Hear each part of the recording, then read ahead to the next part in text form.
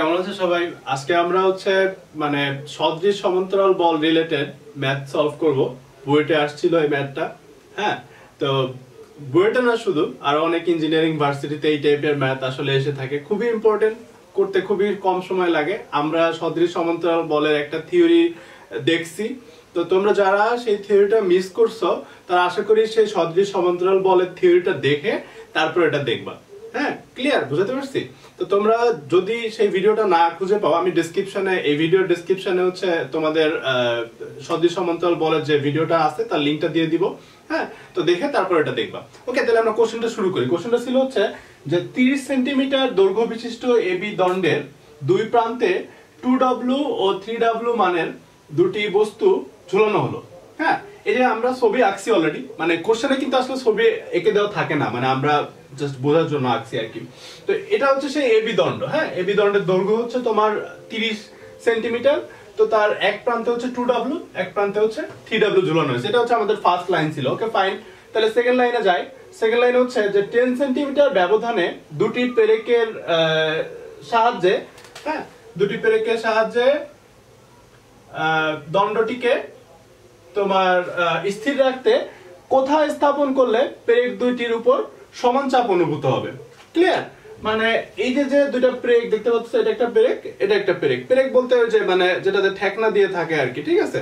তো এই টাইপের দুইটার উপর মানে এই এবি দণ্ডের ঠিক কোন পজিশনে রাখলে দণ্ড এই পেরেকটার উপর আর এই পেরেকটার উপর সমান চাপ পড়বে। বোঝানো গেছে? তাহলে এখন তুমি দেখো যে আমরা ধরে নিলাম যে আমি এ প্রান্ত থেকে x দূরত্বে, কত দূরত্বে বলো? x দূরত্বে যে ফার্স্ট পেরেকটা রাখছি।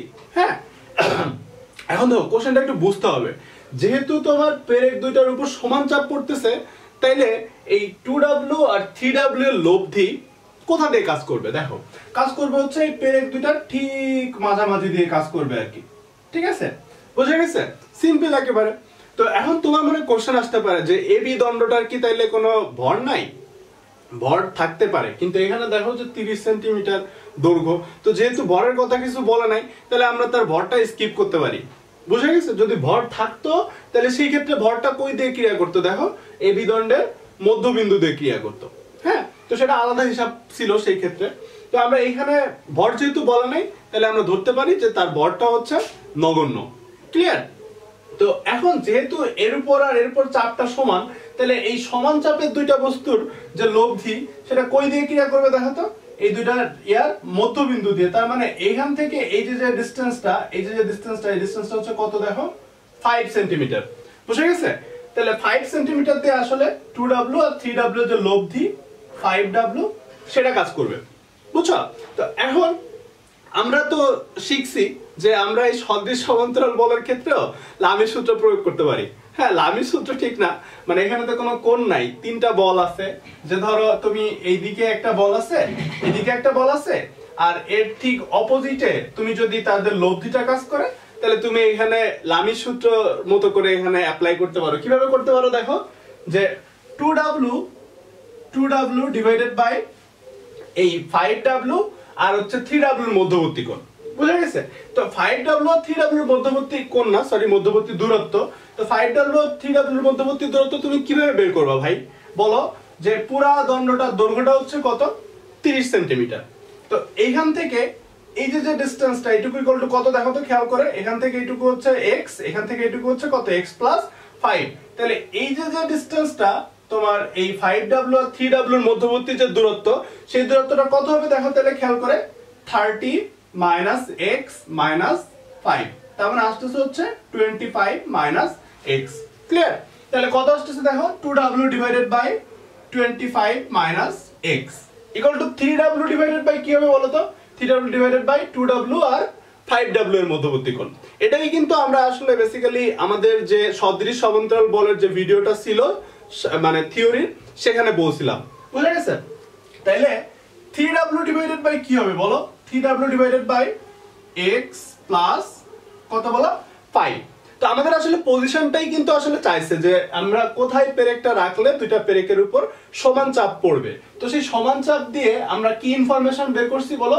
যে এই 2W 3W লব্ধিটা দুইটা পেরেকের মাঝামাঝি দিয়ে যাবে আর কি। বুঝা গেছে? তাহলে আমরা এখান থেকে সুন্দর মতো x এর ভ্যালুটা বের করে ফেলতে পারবো। কিন্তু দেখো ডাব্লিউ চলে যাচ্ছে, তাহলে কি থাকতেছে 2x, আমরা যদি এই ক্রস গুণন করি তাহলে 2x + 10 এটা ইকুয়াল টু আসতেছে হচ্ছে 3 * 25 - 75 - 3x।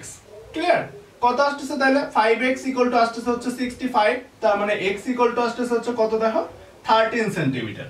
বুঝা গেছে? তার মানে এই প্রান্ত থেকে তুমি যদি ফার্স্ট পেরেকটাকে 13 সেন্টিমিটার সামনে রাখো আর তারপরটাকে যদি তুমি 10 যোগ করলে 23 সেন্টিমিটার সামনে রাখো, তাহলে দুইটা খুঁটির উপর সমান চাপ পড়বে। সহজ একেবারে একটা ম্যাথ, এটা করতে 3 মিনিটও লাগার কথা না। হ্যাঁ, এই টাইপের অঙ্ক দেয় হচ্ছে তুমি যাতে কম টাইমে করে, যে আমরা এই টাইপের কথা আগেও বলছি যে অনেক হার্ড ম্যাথ আসে, টাফ ম্যাথ আসে, যেগুলোতে তোমরা একটু বেশি টাইম ধরে চিন্তা করা লাগে। তো সেই টাইমটা জানি এখানে কভার হয়ে যায়, মানে এখান থেকে যে টাইমটা তুমি সেভ করতেছো সেই টাইমটা তুমি অন্য কোনো একটা কিছুতে, অন্য কোনো একটা ম্যাথে তুমি অ্যাপ্লাই করলা। দেখো টাইম কিন্তু আসলে 3 মিনিট, তাহলে এখান থেকে তুমি যদি 2 মিনিট সেভ করতে পারো তাহলে তোমার সেই 2 মিনিটটা অন্য একটা ম্যাথে তুমি অ্যাপ্লাই করতে পারবা। তো সেই ম্যাথে তুমি যদি 5 মিনিটে ওই ম্যাথটা সলভ করতে পারো, তাহলে তুমি কিন্তু ওই একটা হার্ড ম্যাথ করলে টাফ ম্যাথ তুমি যদি পেয়ে যাও, সেক্ষেত্রে কিন্তু তোমার সিরিয়ালটা অনেক বেশি উপরে উঠে যায় আর কি। হ্যাঁ, তো এই টাইপের ম্যাথ শুধু যে বুয়েটে আসে তা না, ঢাকা ইউনিভার্সিটিতেও এখন রিটেন ম্যাথ আসতেছে আর কি, রিটেনের ম্যাথ আসে আর কি। তো তার জন্য তোমরা যদি প্রিপারেশন নাও, সেক্ষেত্রে এটা খুব একটা সুইটেবল একটা ম্যাথ তাড়াতাড়ি করার জন্য। হ্যাঁ, তো আশা করি তোমরা ভিডিওটা বুঝতে পারছো। হ্যাঁ, এই ম্যাথটা বুঝতে পারছো। তো নেক্সট ভিডিও দেখা হচ্ছে, সবাই ভালো থাকো, সুস্থ থাকো, সাবধান থাকো। আল্লাহ হাফেজ।